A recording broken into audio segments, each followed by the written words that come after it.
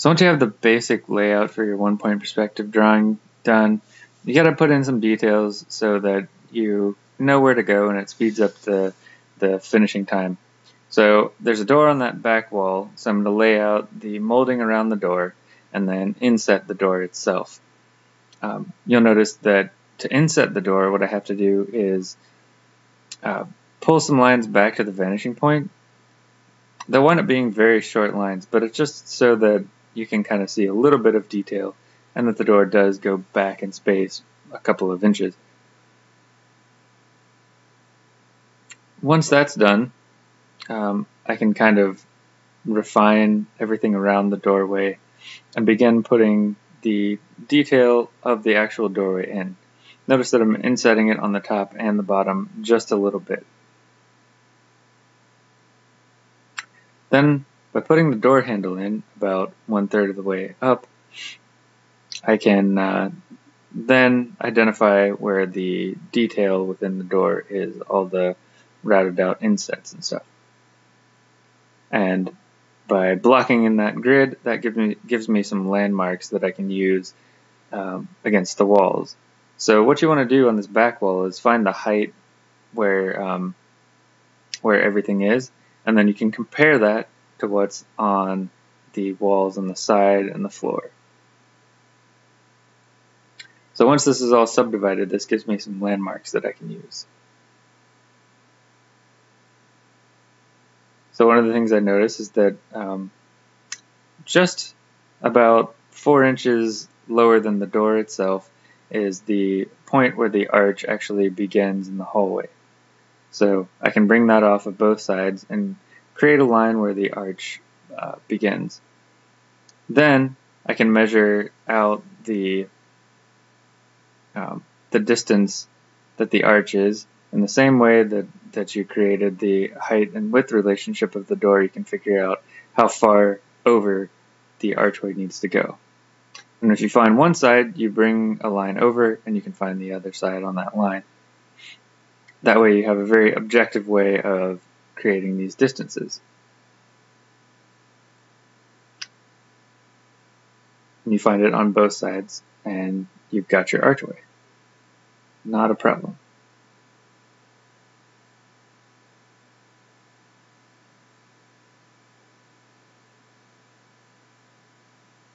There, all done. So once you have that, then you can estimate the top of that little archway, bring it over, and send it back again. Then circles are a little bit weird in perspective, so what you do is you divide that distance in half on both sides, and that will tell you where the peak of the arch is. And then you can estimate that curve.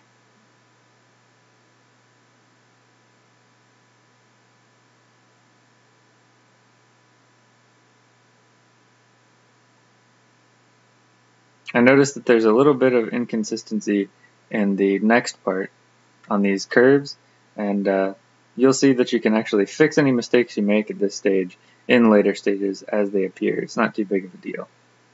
But anytime you do make a mistake and you notice it, it's okay to go ahead and fix it in the drawing. So now the archway is laid out. So now I have to give the wall a little bit of thickness because you do see into the rooms on either side. So I'm not really measuring this against anything. I'm just doing something that seems a little bit reasonable, and then I'll pull it out in perspective to make sure that it integrates well.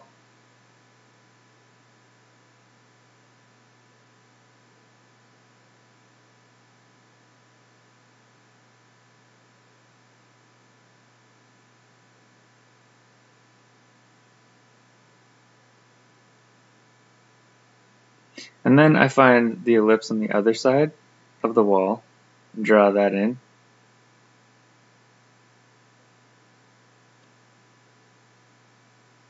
And you'll notice that I'm drawing through the wall as if it were invisible.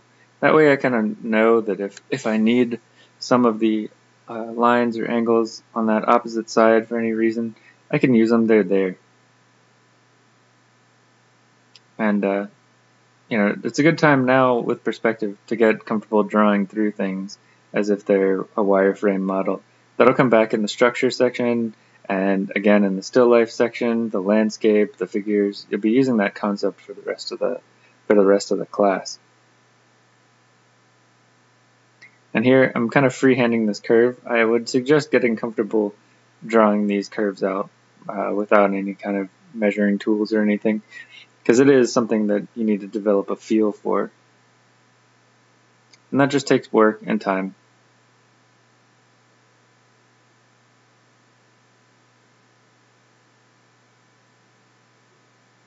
So what I'm doing now is I'm inlaying an extra little door that's in that left wall, and it's very, very small relative to that space. It's only like 3/4 or 1/4 of an inch wide. And now what I'm doing is putting the room on the left in.